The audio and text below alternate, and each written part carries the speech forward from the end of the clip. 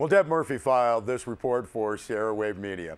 Bishop City Council accepted the tone of the Planning Commission's medical marijuana cultivation ordinance, added a few tweaks of its own, and appears to have a consensus -1 on allowing the cultivation of medical marijuana within Bishop City limits. Now, the final ordinance will have its first reading at the Bishop City Council's January 11th meeting. That'll be in enough time to get the land use regulation on the books by the March 1st, 2016 deadline. Now, the Bishop City Council opted not to take a chance on losing its ability to regulate cultivation by missing that deadline. Now, just last week, Inyo County Board of Supervisors chose to hold off on a county regulation on the advice of rural county representatives of California legislative analyst Paul Smith, who maintained the deadline may be legislatively removed. Now, Bishop City Council members ran the gamut from Joe Pexy's "it's a gateway drug" to Karen Schwartz's desire to remove layers of regulation. After more than an hour of discussion, Bishop City Administrator Jim Tatum went through a checklist to test the consensus waters. The final ordinance, still subject to possible wordsmithing, should look something like this. Outdoor cultivation is still banned. Indoor is okay within limits. Now, multifamily residences were added to single-family homes as approved dwellings. The 600-foot buffer zones, the current state regulation, was kept in. Households with occupants under 18 can grow medical marijuana, as Mayor Pat Gardner said. Allow parents to be parents. Now, the sections defining when cultivation becomes a public nuisance stayed in. Permitting will follow the pattern of business licenses going through department heads. Now, said Jim Tatum, enforcement will be reactive, not proactive. Complaints would go through either the Bishop Police Department or the Building Department. Now, Planning Commissioner Hank Trucillo brought up the issue of who would be inspecting the grow sites. The Planning Commission had been adamant that the Bishop Police Department would not have the power to inspect a home cultivation operation on 24-hour notice. Tatum said that would depend on the nature of the complaint that triggered an inspection. Now, the longest debate centered on how much is too much. The sample ordinance presented by Bishop City Attorney Ryan Jones at the commission meeting December 1st restricted the area occupied by the plants to 25 square feet. The commission enlarged that to 100 square feet, about the size of a small bedroom. The council compromised, settling on 50 square feet or the state's limit of 6 mature and 12 immature plants. Bishop City Council avoided getting bogged down in a long debate over the validity of medical marijuana, accepting that opinions on its value were just as split as those on whether it was a gateway drug to more lethal drug use. As Bishop City Council member Jim Ellis observed, things are changing. Now, currently, without an ordinance banning cultivation, grow sites are legal within city limits. Schwartz asked if there were any issues surrounding cultivation. Tatum said no. Interim Police Chief Ted Steck said the big challenge was validating if somebody needs medical marijuana. The Planning Commission answered that challenge simply. Need is determined by physicians, not the police department. Well, if you'll forgive me, some ne'er-do-wells sprayed graffiti in the Crowley Lake area. A press release from the Mono County Sheriff's Department states that on Saturday, graffiti was discovered spray painted on a boulder near McGee Creek Road in Crowley Lake.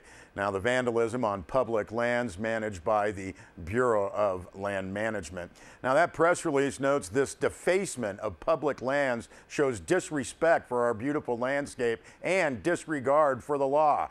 And you're asked to take a look at that photo, and if you know who is responsible for this, please notify the Mono County Sheriff's Office at 760-932-7549, or if you prefer to remain anonymous, you can report online at monosheriff.org. I will note that other pictures were provided by the Mono County Sheriff's Office and had CDD, but we're not showing those so as not to give the criminals any more publicity.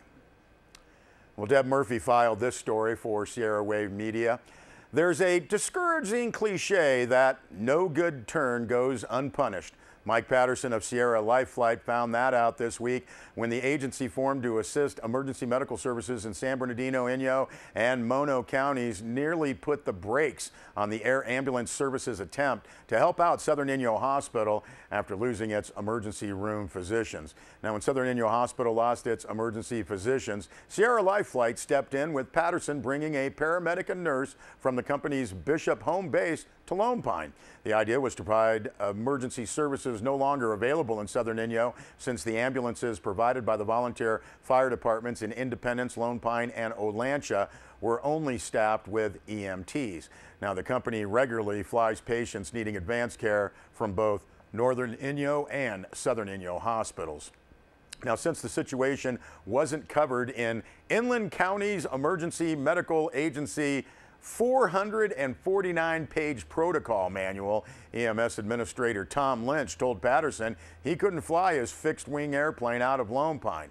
Patterson told his story, hoping for help, at Tuesday's Inyo County Board of Supervisors meeting. Now, following a conference call with ICEMA staff, Patterson and Inyo Supervisor Matt Kingsley last Friday, the decision was reached that Sierra Life Flight could fly out of Lone Pine, but the agency would have to come up with a protocol. It did, but Patterson told the supervisors it was too restrictive. We added our paramedics to Lone Pine, the volunteer fire department's roster, Patterson noted. There were no regulations that restricted what we're doing, but ICEMA is trying to put one in place. It's a roadblock.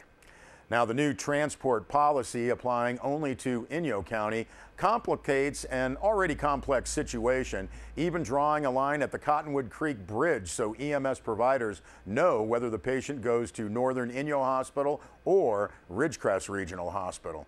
Now, Patterson addressed the Inyo board during the public comment period designated for items not on the meeting agenda. Questions directed to Patterson were put to a stop by Inyo County Council Margaret Kemp Williams.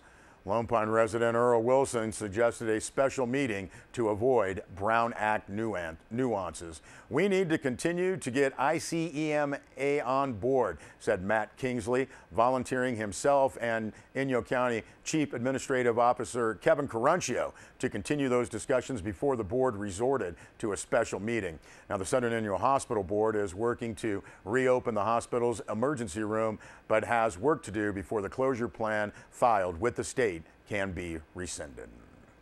Well, let's go to some happier news. June Mountain opened on Saturday. Here's a cool video from June Mountain on opening day.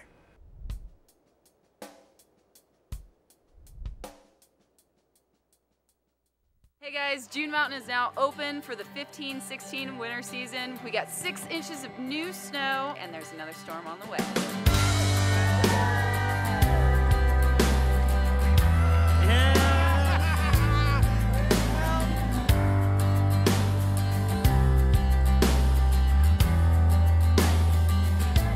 June Mountain's really fun.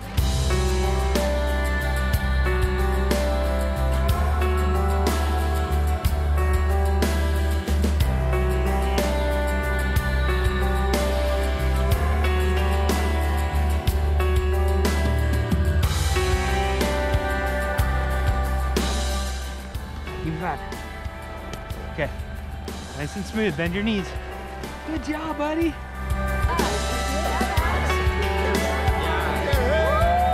Here we go.